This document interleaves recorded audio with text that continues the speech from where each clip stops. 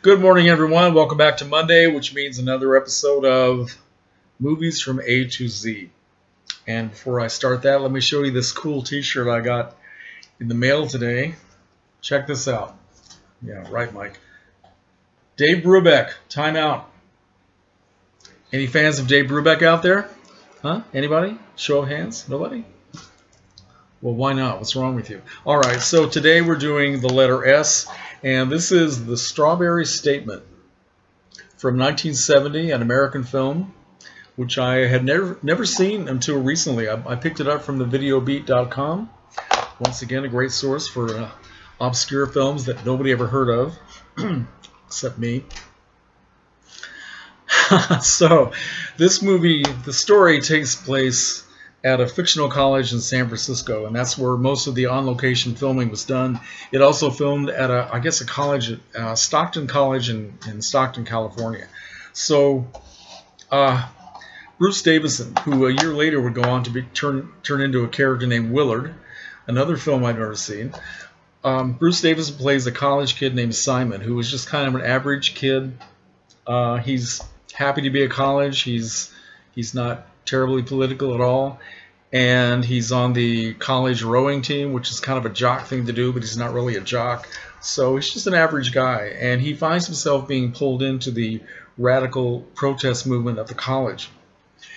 The central theme of what's going on in the story is supposedly the college has closed a park that was in an African American neighborhood where little kids were playing, and they've closed this property because they want to build an ROTC facility on that property. So all the radicals in the school, a lot of the students, they're up in arms, and they start a protest, and they decide to occupy the administration building.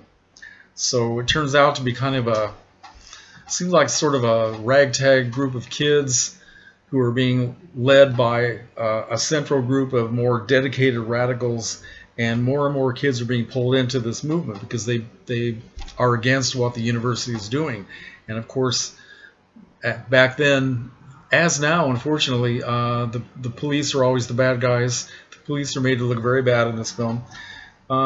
So Simon gets pulled into this gradually, and one of the things that makes him want to get more involved is he meets this beautiful young girl named Linda, played by Kim Darby, who was very radical, and he starts listening to her and to what the other people are saying.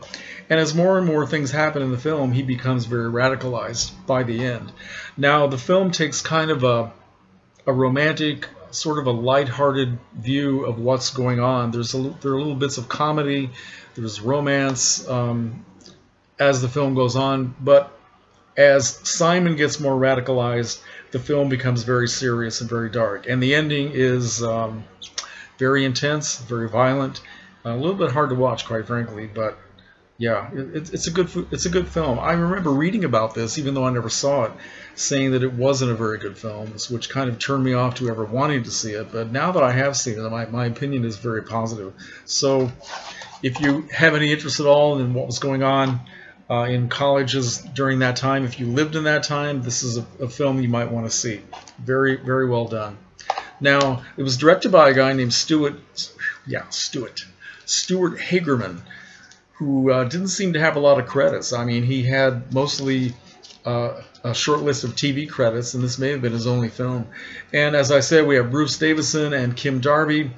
Other names you might recognize in the film is Bob Balaban, Bud Cort, who was in Harold and Maude, and Brewster McCloud. He's in this one. And we also have James Coco, a very small part, as a grocery guy who donates food to the radicals so they can stay in the building. And we also have, for those of you who remember Fellini's 8½, there was a character in there. One of the most memorable characters in that film is a woman named Sarah Gina, the big voluptuous woman who danced on the beach and turned on all the kids. She is in this movie. Edric Gale, who played that character, she is in this movie, looking totally unlike Sarah Gina, but it was really great to see her. So that was kind of fun. Lots of interesting music at the time. We have the theme of the film is The Circle Game, which is a song written by Joni Mitchell. In this case, sung by Buffy Sainte-Marie, who is not one of my favorite singers from that era, but still a great song, very appropriate to what's happening in the movie. We also have John Lennon's Give Peace a Chance, which is sung by, not by John Lennon, but by the protesters as they're occupying the building right at the end of the film. And that's part of the very intense part of the movie. We also have a song by Crosby, Stills, Nash & Young called Helpless. We have little snippets of Crosby, Stills, and Nash doing Sweet Judy Blue Eyes. And we also have a song by, let's see, Thunderclap Newman, a song called Something in the Air, which is a really terrific song, very appropriate for the time. And a couple of songs by Neil Young. One is called The Loner, and the other is called Down by the River.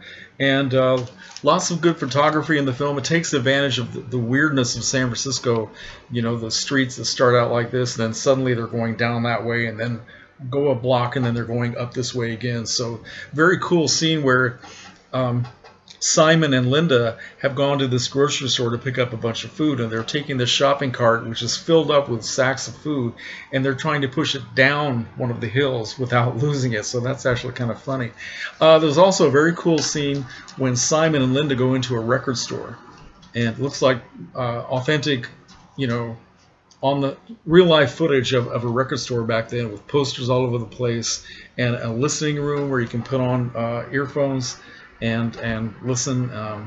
So anyway, a lot of cool stuff in this movie, and I highly recommend it. I really enjoyed watching it, and it was very moving. Although I wasn't involved in protests in the late 60s and early 70s. Later on in the 70s, I got involved with some political stuff. Not heavily involved. I was certainly never a radical, but some of the things really rang true for me. For one thing, when this sit-in, this occupation of this building was beginning, all these kids were trying to figure out, okay, who's going to lead this, who's going to do what, and they got this young kid who was trying to get people to vote on whether or not to take a vote. I mean, just that kind of chaos and confusion.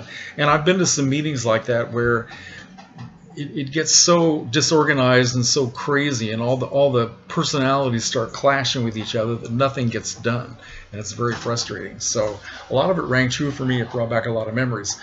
Good film, The Strawberry Statement, and thank you for watching. Let me know if you've seen this, and as Ian always says that I always say, comments are welcome.